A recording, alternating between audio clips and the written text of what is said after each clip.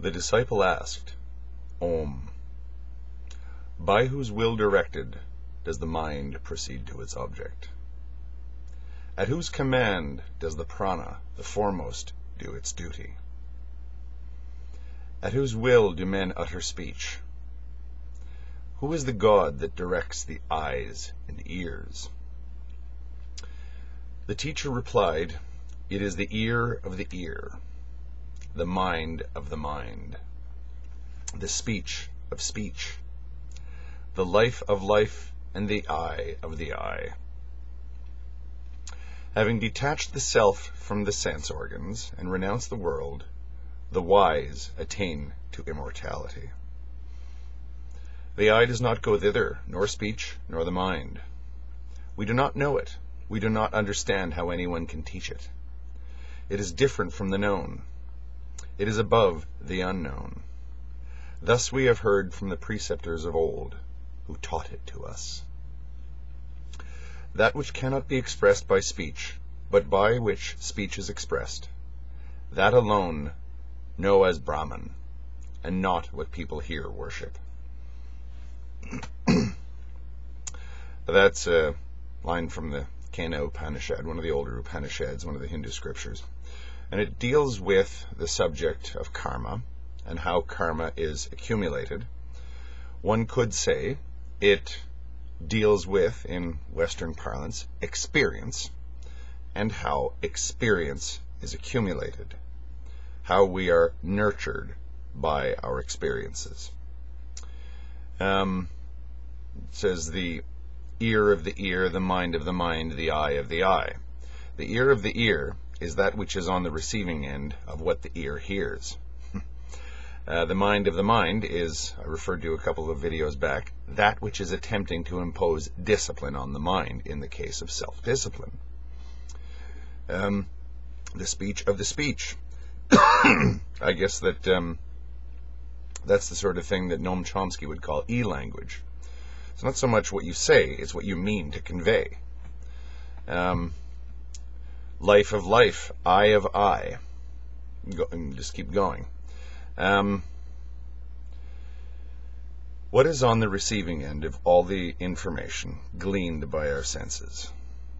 I'm not saying that it is an I, or an identity, or a soul, or whatever you want to call it. But, as it infers here, it is above the unknown, and it is different from the known, because it is the knower of that which is known. It's not something that can be known.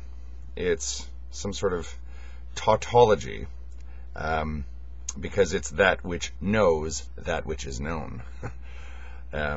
It's a kind of an awkward thing to wrap your mind around, but if you just sort of play with it inside your head for a while, you can figure out what it means. The only way I've ever heard it expressed in scientific terms, or in terms of some sort of certainty, is consciousness simply is an endless loop. Okay, but still, something is interpreting all of this. Something is placing value on everything. Something is interpreting it, like I said. One could say that we're talking about the will, because everything comes in at us. Everything comes in through the senses, but things go back out. Desire, will, that kind of thing. Interpretation, categorization, all this kind of thing. We do all of that. It does not appear phenomenally. Whatever it is that places categories on things where categories do not actually phenomenally exist, is what this Upanishad refers to. It doesn't have to be a soul. It doesn't have to be anything you take on faith. This is just a line of reasoning that is taking place here. It's not anyone trying to sell you on an idea, however much it sounds like it. So, the will, the idea of the will, per, say, Schopenhauer and Nietzsche, is the inner, I would say, intervention in one's inner life. It's nothing coming from outside going in. It's from what's in going out. That's the will. And I think one could say that this Upanishad is describing the will. We see the world around us. We want the world to be nice. We want the world to be enjoyable. Something wants life to be good, pleasurable, enjoyable, non-futile, happy, joyful, full of knowledge, that kind of thing. This is our dreams, or these are our dreams. Zopfe again. He says in his last Messiah, we want all these things and we can't have them in the very nature of things. Well, okay, he just blurts that out and says you have to accept that at face value. I've just said we can't do it. All right, that's nice, Mr. Zopfe, but if you're going to say something like that, you're going to have to back it up. I see too much evidence for the will in action. I see too much evidence of people trying to influence other people.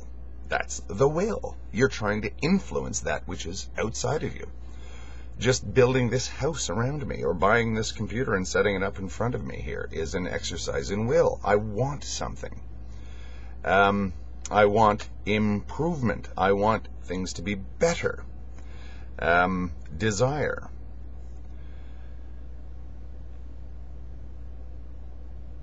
Karma, if you ask me, is that which comes at us. Outside influences acting upon us. You would think that your memories are a product of the will, but I'm not quite so sure. I'm not quite sure about that. I don't think so. I would say that memories are something akin to one's facticity, as the French existentialists would put it. And in that way, it is karma. Although facticity might be a bad fit, because facticity implies it's in the past, it's set, you can't change it, deal with it. The theory of karma holds that it's near impossible to slough off your karma, but it's not impossible. Personally, I believe, or it is my opinion, that the mind can intervene to rectify itself. Or something can act upon the mind in order to satisfy the mind, to give the mind that which it wants, or the soul, or the will, or whatever. We look around and we want perfection. Zopfe says we can't have it. End of story. I say the jury's out. He can say that, but he's going to have to back it up. Again, hard materialists or hard atheists would say consciousness is nothing more than an emergent function of the brain, the central nervous system, or whatever, which is itself just a function of the physical universe. Never mind about anything else. Well, never mind, eh? You're going to have to prove to me that I should stop looking. It's not a case of me making a claim here. I'm saying I don't know, or maybe. It's hard science that says don't bother, or a particularly negative type of philosophy. If there's a 0.0001% chance that we can intervene, that the inner self can intervene in our own perceptions and in our own facticity, in our own karma, then I would say it's insane not to attempt to follow that path if you are not satisfied with your experiences. If your experiences have led you to conclude that life is not satisfactory, well, as the guy said in the Shawshank Redemption, get busy living or get busy dying. There doesn't seem to be a third option here. And by living, what does that mean? I don't mean going out into the world and wasting your time in futile endeavors. I mean going after that 0.0001% of a chance, or of a likelihood, or perhaps even it's not even a matter of chance. Maybe it's a matter of effort. Make that Herculean effort to reverse the ship. The ship is going backwards, per my illustration of karma a couple of videos ago, where you saw that four-cornered view. You're looking out the back window of a car. I'm saying turn around. Look over the driver's shoulder into the windshield. Through the windshield. What do you see there? What you see there is not karma. What you see there is desire, is that which is desired. The will, I guess. But people say, or people have been known to say, that the will wants blindly and cannot be satisfied. Prove it. It wants something, but it often looks for it in the wrong places. In fact, it's possible that in the overwhelming majority of cases, it looks in the wrong places. Or it's just beginning its search. When you say I'm looking for something in this entire universe, I'm looking for a small object in this entire universe, I got to start small. It might be a gigantic task that I've set myself, reversing the ship of karma, reversing the vehicle that I'm now, or at least turning myself around and facing in the other direction in the moving vehicle going up the street. That might be a gigantic task that may be beyond our strength. Maybe. It might not be. I don't really know how we can measure such a thing, because it's all based upon, again, experience. With our experiences, we are alone. Because our experiences are a combination of our will and our that experience which comes externally. It's our experiences are a combination of what we perceive blindly and the interpretations we put on it. We have some input, or something has some input. Something has to say life sucks in order for life to suck. Something is evaluating life. Something has to say I am in a state of enlightenment, or enlightenment has taken place even. Something has to say that.